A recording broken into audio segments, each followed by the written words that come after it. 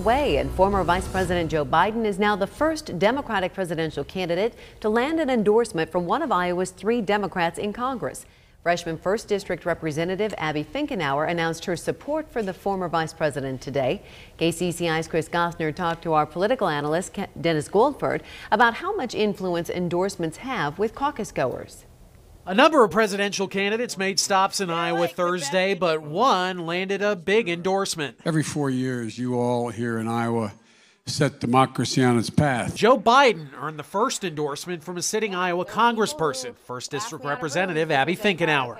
KCCI political analyst Dennis Goldford. Eastern Iowa is the vote-rich area for Democrats, and that's where Congresswoman Finkenauer lives and whom she represents.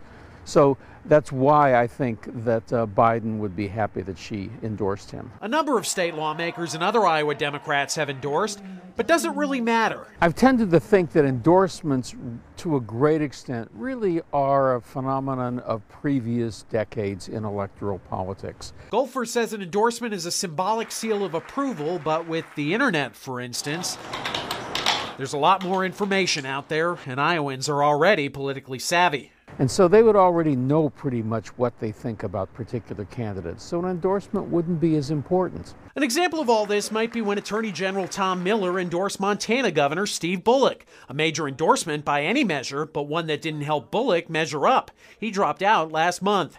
Goldford says endorsements might make a difference for people who follow politics casually, but the casual person isn't even likely to attend a caucus.